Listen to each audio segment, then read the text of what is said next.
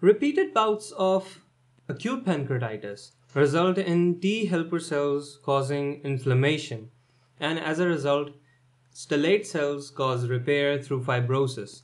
Now, this cycle of inflammation and fibrosis by the help of T regulatory cells causes misshapen ducts, fibrosis of the pancreas, and calcium deposits, and all of this is chronic pancreatitis. Now, as for the cause of chronic pancreatitis, a good mnemonic to remember is TIGERO.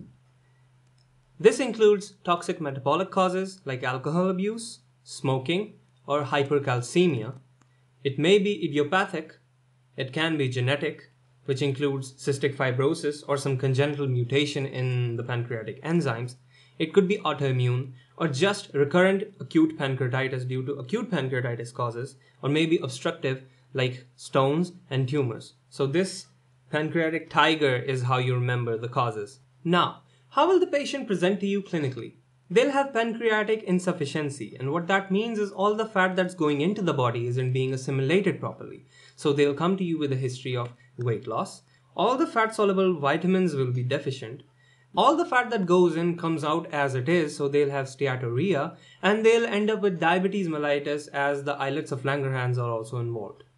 If this goes on, it may complicate into the patient developing pseudocysts or pancreatic ascites, obstructive jaundice, duodenal stenosis, portal and splenic vein thrombosis, or peptic ulcers. And all of this is because of the inflamed pancreas damaging all its surrounding structures.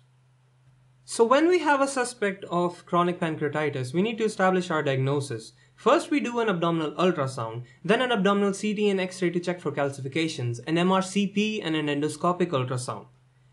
Then, we need to test to define our pancreatic function. We do this through a pure pancreatic juice extraction, or a pancreolaural test, or a fecal pancreatic elastase. Now, this is what we use generally in a clinical setting. And then prior to surgery, we do an MRCP. When managing such a patient, the first step is obviously pain control, and we do this through NSAIDs, pregabalin, some tricyclic antidepressants at low dose, and celiac plexus block for long-lasting effect. We control the risk factors by decreasing the food intake but supplementing with medium-chain triglyceride therapy, decrease the meat intake, control the obesity, PPI for pH control. For the pancreatic insufficiency, we replace the digestive enzymes as well as give nutritional support like the MCTs we mentioned earlier. For the diabetes, we give insulin replacement, and we have an endoscopic method to relieve the symptoms through the stenting of ducts, removal of the calculi, and drainage of the pseudocysts. And for our surgical options, we can either do a pancreatectomy or a pancreaticojejunostomy, which will cause a permanent drainage of the pseudocysts.